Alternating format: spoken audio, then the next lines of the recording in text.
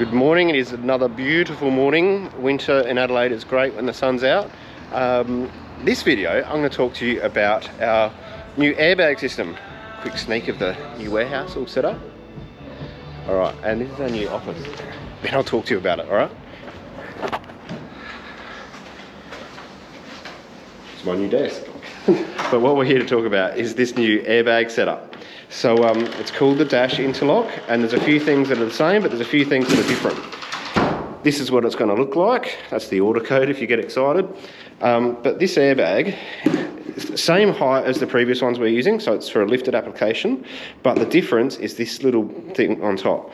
It took us ages to make this. It's a proprietary, you can't buy it anywhere else, but it's what we're going to call our Dash Interlock system, and this is what is going to change airbags forever for Y62 Patrols, because we've got a braided line, 1.5 meters, you get 2 of these, that will go onto the interlock system, and once that's connected, like that's it, that's never going to leak. Also parts we've made, our own dash foot, look at that, it's kind of cool, dash off-road written in it. We've spent a lot of effort making this and making moulds and all that sort of thing. You'll find this is just basically off our learnings that we see in the workshop. We've made everything under here thicker and ever so slightly rubberized, just so it can impact and not look like a stepped on Mars bar after you've done 50,000 Ks. The top hat, again, there was a bit of effort put into that. We've actually reused this from another supplier, but this is something, it goes that way actually, this is something that works and we know works. 2 lots of braided lines. What else have we got in the box? You'll get these goodies. So these basically interlock air fittings, which are designed to go either at the valves at the back of the car, onboard air, or we'll give you a bit of extra hose if you're going to run it up to the fuel filler. There is a guard for the exhaust. Probably didn't actually need that because we've got braided lines now, but we put it in anyway. When this sits in the coil, it's a Dash tow coil here, this is never going to leak.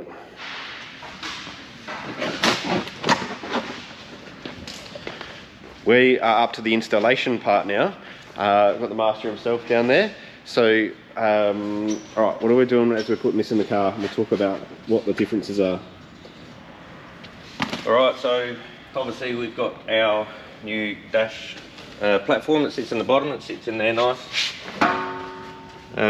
We've made a nice strengthened backbone in the back there, which is actually not going to deform as much. We're obviously, the time will tell, but this is what we were hoping. So we sort of upgraded it to make it stronger, and that'll sit in the bottom lower control arm like so. It's slightly tapered, so as it goes in it nips up nice and firm, so it shouldn't wobble around. Well, it won't, because once it's in there to stay. The previous block that we had used to sit and move around, and when we service them we'll have to try and locate them all the time or put a bolt through the guts of them. So that's obviously the best improvement. Bag, obviously it's a lot easier to muck around with, but this here, that's the game changer. The interlock system, actually an easier way for me to describe it would be, you know how we have common rail with such high pressures, and we got all the common rail lines that go to the injectors. They have the same setup where you bolt that on top, and it beds itself into the little cone section. So that section in there is done up so tight it makes its own home on that top section there. So for us to get this is just amazing. It's never going to leak. Once you've done that up tight, there's no, you know, you don't have to put any of that sealant on there. There's no nothing. You just put it on, lock it down, 2 spanners, lock it up, and it makes its own seat. Perfect. This particular side is actually a good side, because obviously we've had a lot of issues with the exhaust heat with the normal lines that we run up. We've been hiding it behind the chassis, we've been cable tying on top, but when you tie them with these Patrols, they produce that much heat at the back on the exhaust that it starts to get that that plastic line. It goes soft and it can blow holes in it. So now we're going to be running the braided line.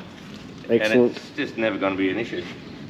But yeah, So also, after we've installed the new base that we've upgraded, I've also stayed with the design, because I much prefer this little rubber with also the tapered section to go to the top. So when it goes to the top in these Patrols, it goes in there, and because it's tapered, it stays there. So I can get that, squash it in, and that's never ever going to fall down and interfere and get cut up as it sits over, because as soon as that goes over there, the car's on the ground, it gets crushed and pinches it, and it absolutely cuts it. So this one here is a much better design for it to go in, locate, and stay there forever.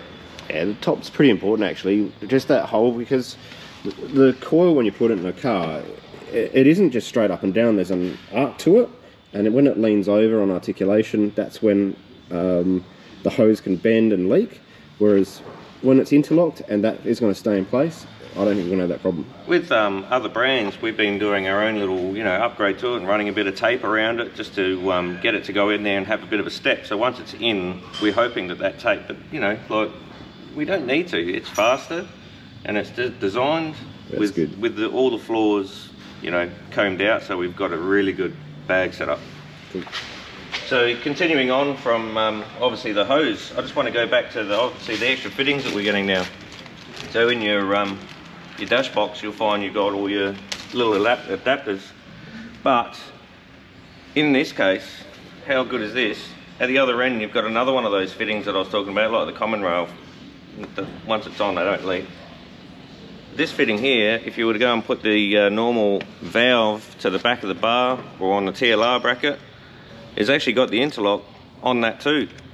So winner, that is never ever going to leak. So you can imagine that fitting done up super tight on there. There's nowhere it's going to be an issue.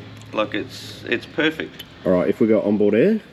So if we got onboard air, they've even thought of that. So onboard air, you've got this adapter here, which onboard air comes with the black pipe still. We understand that we've got to muck around with that.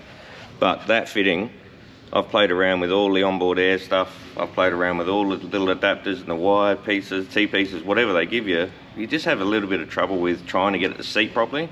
The internals of these have like a little steel insert that locks onto the hose. When it goes in, it locks.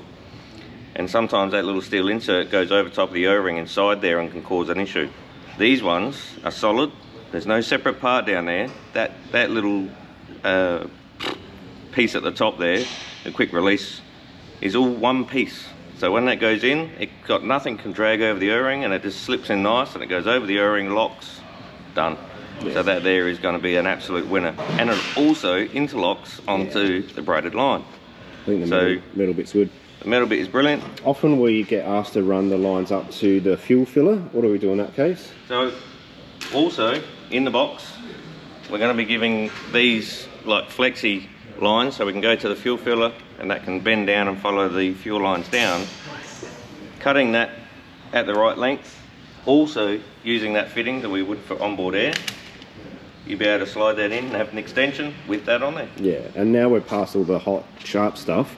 That's what you use a braided line, and that's fine once we're away from the heat. So this is going to be in the elements, that there's not. Yeah, cool, excellent. Thank you. All right, we better put it in the car now, Steve. No, all right. Hurry up, have my lunch. All right, here's the finished product. Looks good in there, hey? Black and gold. So this is, like I said, for a lifted application. You can't do it in a standard height at this time. Working on it, but it's going to be some time away. But how good does that look? So that's it, and if you've gone that far, there's probably one other thing I'd recommend you doing. You can do airbags in a Y62 Patrol. It's this. It's our onboard air system, so compressor on, and if you're going to manage your airbags, before you drop it on the ball, you pump it up to 50, say. Go and check if the car's looking level, and then drop it back down and to the appropriate height. All from the control inside the cabin.